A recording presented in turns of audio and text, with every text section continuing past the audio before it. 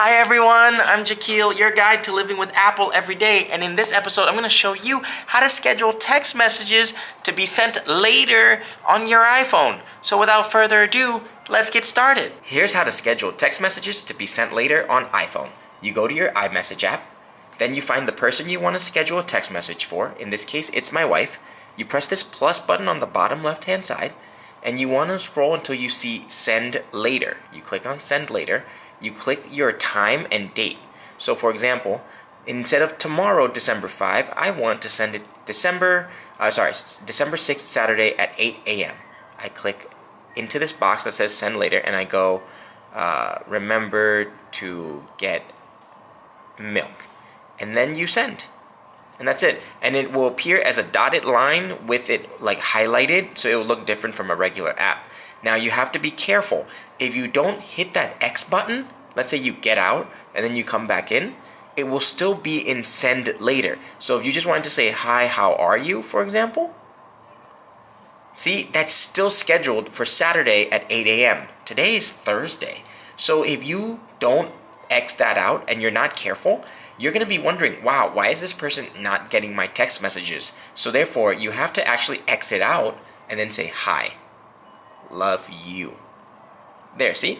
Done. Then you're there. And now the text messages are scheduled for later. So the text messages that you send right now show up like that. And then the scheduled ones are like that. And they will always stay on your screen. So even if you go out and do stuff, come back into your phone, they stay there. So if you want to schedule, so you saw that that was Saturday.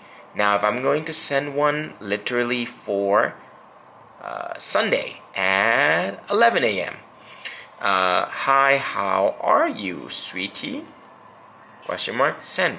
So now you have 2 different days, and it says right there, Saturday at 8 a.m., you're going to send that. Sunday at 11 a.m., you're going to send that. Let's go a whole month from now. It only lets you schedule 2 weeks in advance. So December 18th, there you go. Hi. So it tells you the date. So one you have it sent for Saturday, one you have scheduled for Sunday, and one you have scheduled for 2 weeks later. So as you see right now on iOS 26, they only let you schedule up to 2 weeks in advance. And let's say you're done, you X out of that, and you want to get rid of that, you long tap, you press delete. Or you long tap and you want to edit the message that you're going to send later. So I'm deleting, holding it, deleting, holding it, deleting. And that's how you get rid of all of your scheduled messages if you change your mind. Make sure you subscribe for more iPhone tips. One thing to note, I noticed that when I tried to send later a text message to one, it did not receive that send later, and it doesn't pop up when I press the plus button. So some people are not able to receive your send later text messages. Keep that in mind.